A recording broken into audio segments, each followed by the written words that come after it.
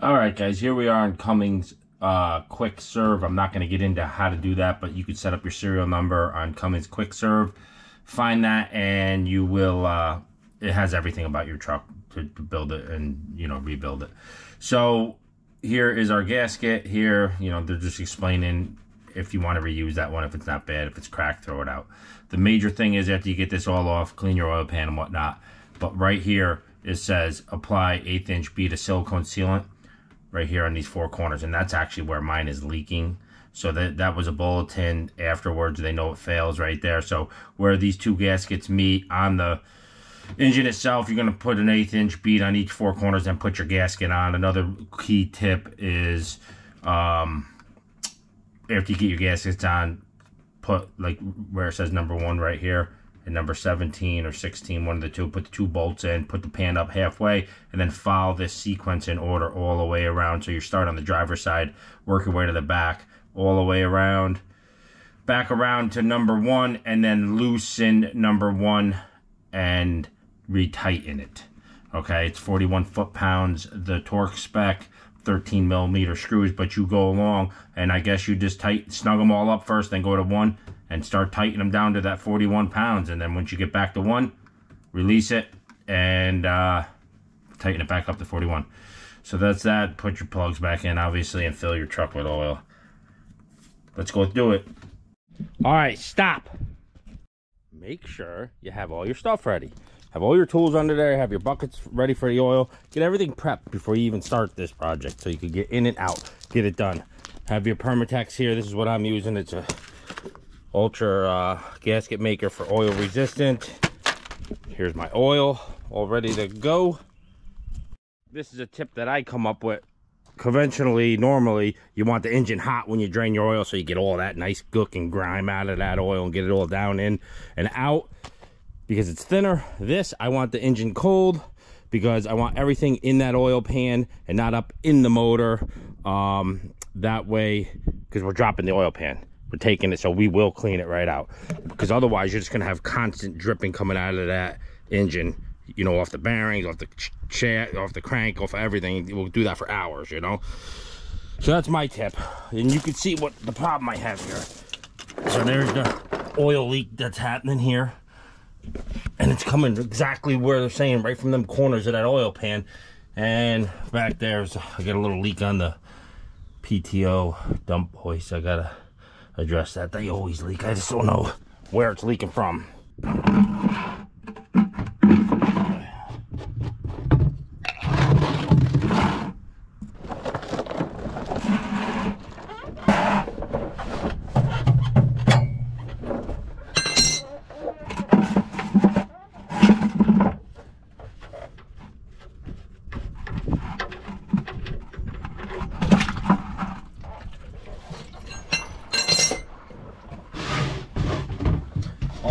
She's a-flowing. Make sure you got your oil ready to go, and you just put this cap on. Do the transition. If you're slow, you always get dirty and oil on you. You know that.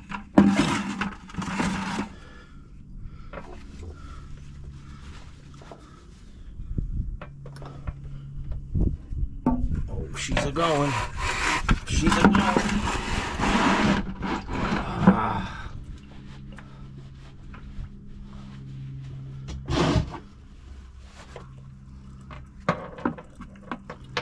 And that's what we're looking for, a nice little trickle. We'll put that bolt back in to lower this pan. Pan's bigger than you think, so you gotta go around this thing, make sure all these, I'm gonna cut that zip tie, make sure your wires are out of the way, drop it and get it on out. That's why I save all my kids' old shirts. I got them all these old shirts dried up, all my oil that I just spilt when I slammed the bucket over into the other thing. I hit that cross member. But we'll get this cleaned up nice and nice, because we'll be working under here.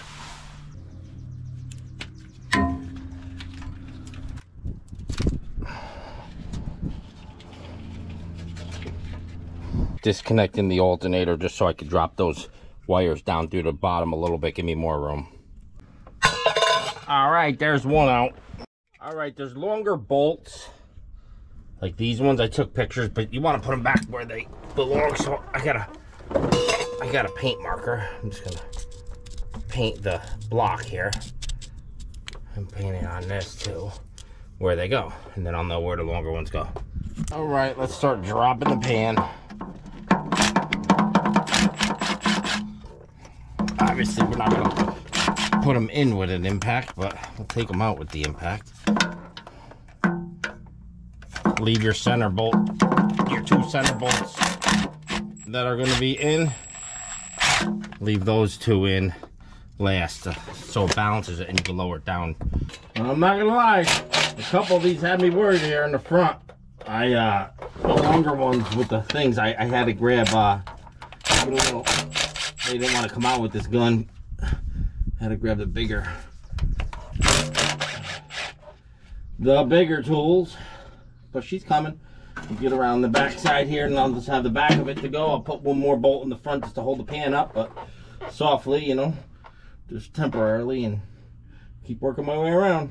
A lot of scaling going on here. We'll have to really look at that when we take that apart, take it down. All right, in the back side here next to the tranny, you can see where it leaks out of here. She drips down on the bell housing. It's got to be coming from these corners. I'm hoping. Almost got all the bolts out. Still got a couple more here, but we'll be getting it. We'll be getting it. Let's go nice and easy with that gun. No need to yarn her down.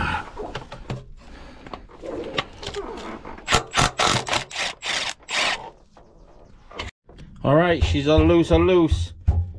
I just held this up tight and just shake these wires as hard as you can to get the dust off before you lower that pan. You don't want dust going in there on the bearings. So I just got these 2 hand tight straight across from each other. Gonna pull them down at the same time and try to lower this thing down. I don't know, somewhat gently. All right, we don't want to hurt these wires, but they may act as a catch. Anyways, let's see if we can get... Ooh, I can't get in here because this is going to be the test to put it back up too. I may use a jack stand or a jack itself. I'm going to put this back up, seeing how heavy it is. But let's get these 2 bolts off and lower it. All right, there's one. Holding it up with one hand right now. Drop the other one in there. Hold it up like that, and we're going to just lower down ever so slightly and nicely. And we're praying that the bearings look good in this beast. We're getting, whoa! We took an oil bath. Well, we're gonna let her drip out now. Wow, that went down my side. All right, let me scooch out of here. I should have pulled that back sump. I wasn't even thinking. All right. Yep. There she is. Nice oil bath. So that back plug on the oil pan, you got the front one, you got the back one. Drop the back one too, because I forgot there's going to be oil in there. It doesn't make it down to the front. And you should do that when you do your oil changes also. I got some cleanup in there. Cleanup right here. I'll be back.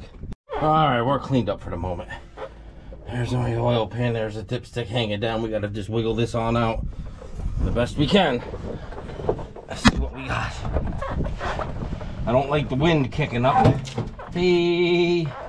on my wires. Come on, get off my wires. I do not like the wind kicking up, and I got a ton of oil in the back. Come on. Come to me. Get off my wires. There we go. Now she'll set down. My wires are being pulled here. Quite a bit of oil left in here. Makes it awful heavy. We got her down now.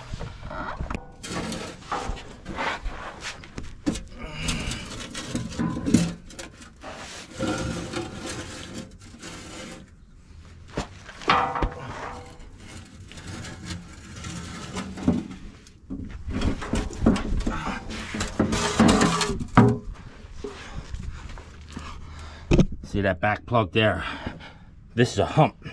So there's always oil in there. So when you change your oil, I guess I never did that before either. Look at the amount of oil in there.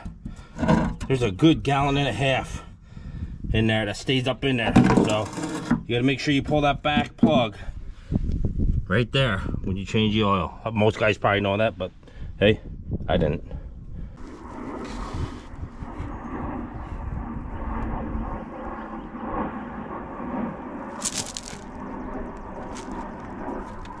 All right, we got to get this all cleaned up. Get everything cleaned up all around these edges. Make sure it's all good. And I'll wipe this whole pan down the best I can and then inspect it. Then we'll have to clean the bottom of the engine where the gasket is. Take that gasket down and wipe that all down. Hopefully that's all clean. We'll put our Permatex on the 4 corners like they say. Inspect the bearings and go from there. All right, really happy with the way this is cleaning up. I used brake cleaner, went all the way around it. Now I'm gonna clean the inside, make sure all the gunk is out of it.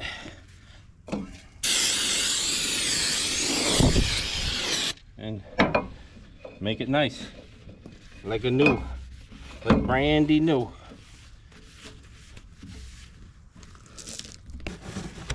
All right, she's looking good. Just giving it the final polish down. There was no sludge, there was nothing in there. The inside of this pan looks really good. There's a little rubbing right there, which I'll look under the engine where that was rubbing.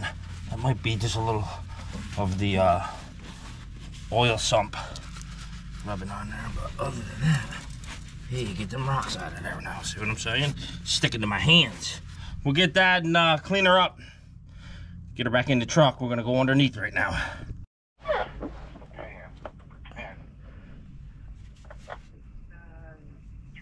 6, 8, 7, 4, 15.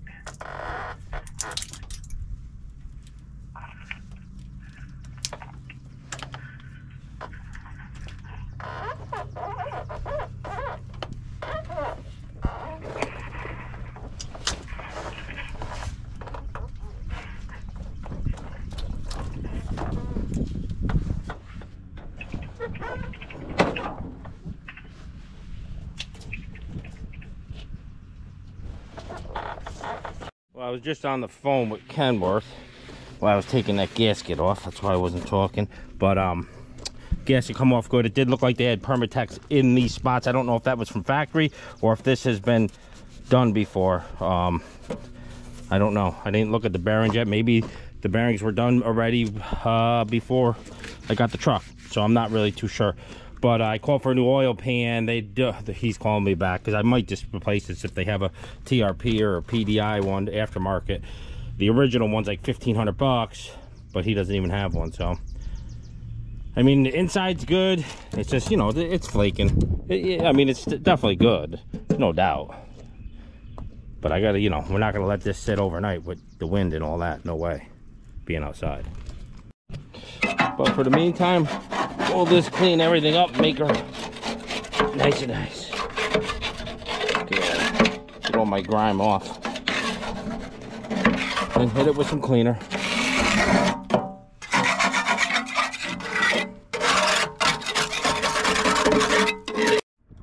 Well, we got a spare. I'm on my way up to Kenworth. They just gave me a screaming deal on one. Yeah. Big shout out to Kenworth Northeast.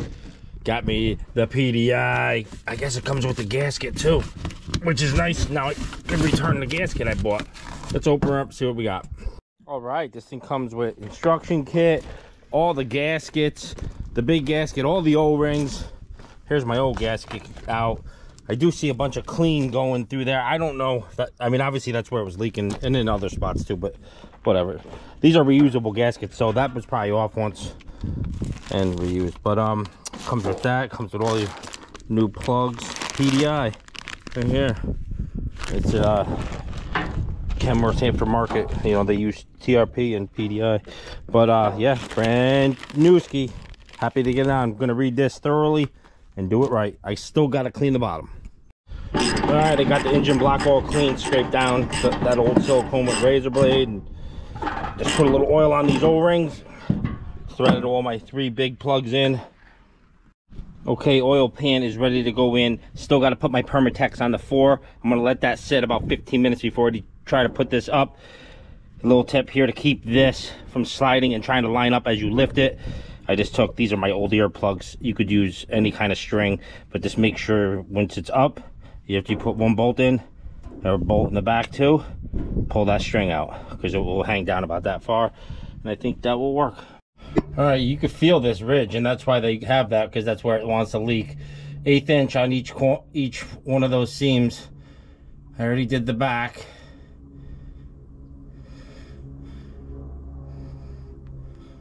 I'm gonna do that and then do that one, but the other 2 are done. I gotta hurry up. It's 87 degrees, unseasonable. Scratching my new pan. We gotta get under. Gotta get through these wires. The other side, up on there. All right, keep that gasket where it's gotta be. All right, all right. Now,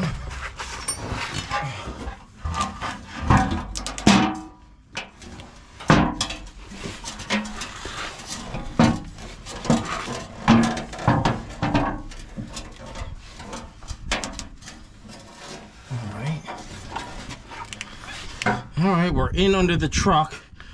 Now we gotta get this thing up so I can put a bolt in it. And I gotta get the bolts. I'm gonna use these wires as a prop, if I can. All right, you probably can't see this, but I'm just angling this front up, getting any bolt in here for now. I could change it out if it ain't the right one, but I mean, they're the right bolts, but some are longer than the others. So I got that one started. Because with one person, I can't get it all up flush, and I gotta get around more wires, and this way I could still inspect it from the backside to make sure nothing's messed up. What I got going on here? So I got cable lines back here. I got 2 wires. I got 2 wires that have to be finagled around. To make sure that dipstick's not getting hurt. Clutch cable out of the way. Those 2 are out of the way. All right, she's up. Oh man, did I just smear that? Shoot, sugar. I just smeared my Permatex, but I think it's okay. Let me get a bolt up here.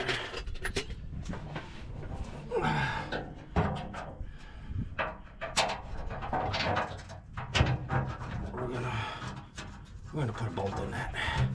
All right, the oil pan is up. She's up, and all the holes are lined up, which is good. Now, hopefully the Permatex didn't get too bunged up. I don't think so. I smeared it, which it is what it is. What am I gonna do? Yeah, I can't get it perfect every time. I might be able to touch that up from over here. But I swear it's okay. I'm this picky. All right, I'm up. I'm gonna get the rest of these bolts in. Get back with you when we start torquing. All right, I turned you back on to show you this, so because this worked out slick. Just untie it, slip it on out, put your bolt in.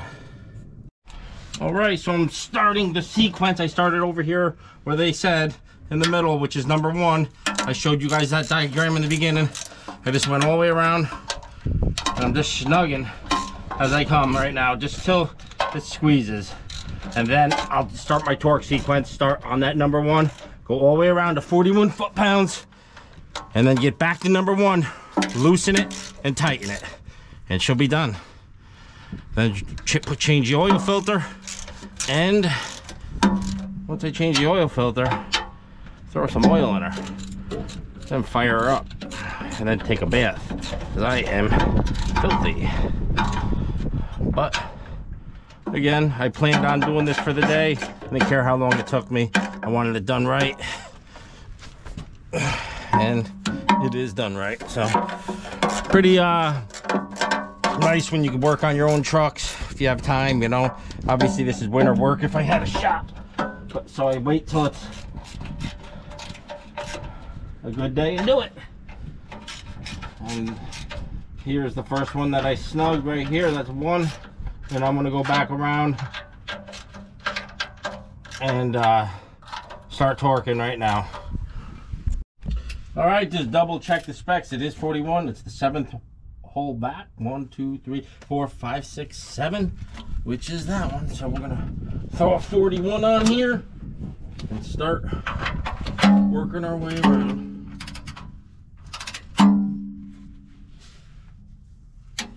That's it. 41.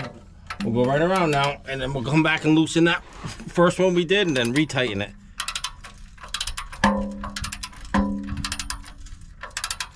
I went around twice snugging before I did this.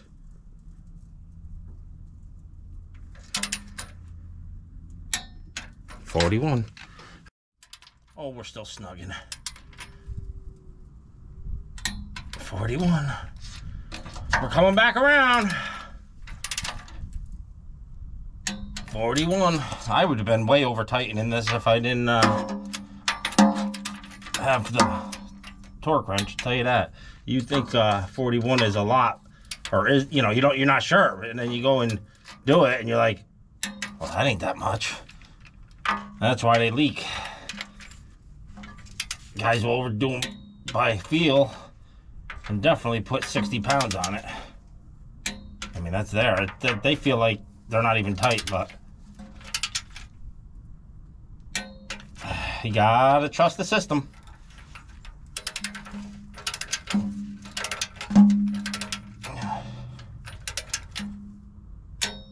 You guys hear the click, and I'm gonna double check my instrument. It says 41. All right, back around to number 1. We're gonna loosen it. First, see if it stayed tight. It did. We're gonna loosen it like they said. All right, give it the old loose job. Hey! And tighten her up. Boy, is it hot today. There it is. Double check. There it is. Nice and nice. Now you still got work under here. We're gonna put all this wiring back in. And all these clips that come off the long bolts that I left that white mark. You see how that white mark's not the long bolt? That means that's where a clip was. So we're in good shape. Everything's tight, everything's new. It's looking good.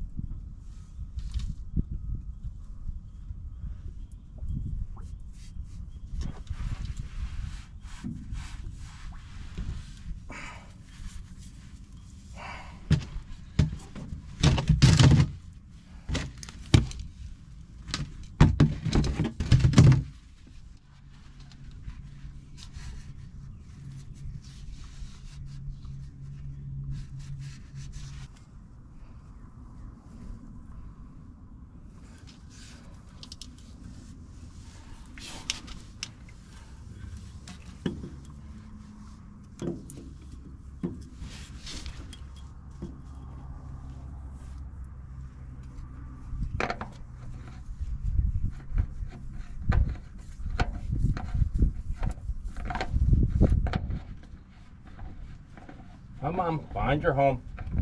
Get in there. Slippery when it's full. Come on.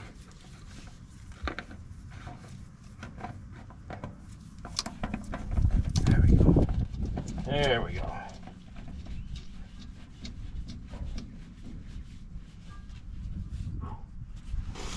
Oh.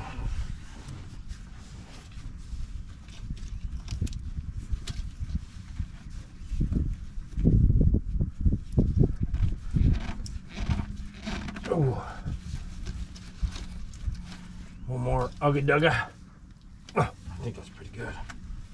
All right, now what we gotta do is throw some oil in this Bad boy, all the wiring's hooked up. If anybody knows, this is actually a funnel. Watch this. Okay. It's a funnel. If you ever just want to put a cord in on the side of the road or whatever, but we'll take that out for now. Throw a big funnel in there, fill her up. All right, this is too good not to show. So this is a funnel, like I said, and you just take it out and then you turn it, and then it locks in, okay? Locks in place. 5 gallons goes right in there, no problem. Just did one. Watch this. Like a boss. I wouldn't have thought that. The last time I changed it, I didn't do this. Works like a dream. Set it right in. Let her drink. You could even hold it on there like so. Easy peasy. All right, let's check the oil. It's so golden that it's hard to see because she's fully clean now. Like I said before, I left that 1.5 gallons, and most people might, you know. All right, she says it's full there, but we are just gonna clean up for the rest of the day because I'm gonna let that Permatex set because I have nowhere to go with this. If I had somewhere to go, I probably would be all right with the Permatex, but there's no sense in rushing it. Let it set 24 hours. See you in the morning. We'll have everything cleaned up. We'll fire up. Check for leaks. Alrighty, next morning. Cycled the key a few times. Checked the oil. It was good. That just shut off. I just replaced the O-ring in this filler neck. As you see the mess that it makes here, that's another leak problem. Just a little O-ring, cheap. Fill that, put that in there, and then this plug right here, always, that's a cheap little plug right there. Replace that. That will leak too. Make a mess. Over time, you know, they get dry rot. All right, let's fire up. See what we got.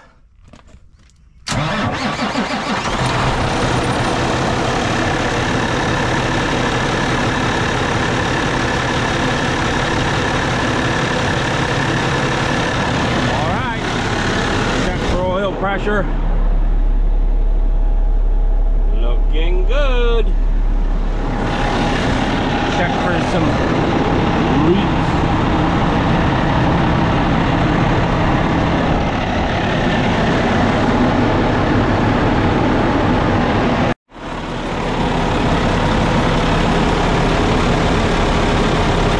Everything seems to be good.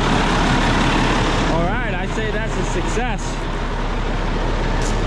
You can see these over the years. Look at this, that broke off there. He welded something on there, you know, over the years. Obviously the previous owner, inside of the pan looked good. But one thing I'd like to say is, you know, cleaning that out and all that, there was no metal, there was no grime, there was no sludge, which is all a good sign for this engine, you know what I mean? So I was happy about that. Alright guys, I'm going to end this one. If you like this video and you aren't subscribed yet, please subscribe to the channel. That helps out, and give a big thumbs up. That's even better than subscribing. So, catch you guys on the next one.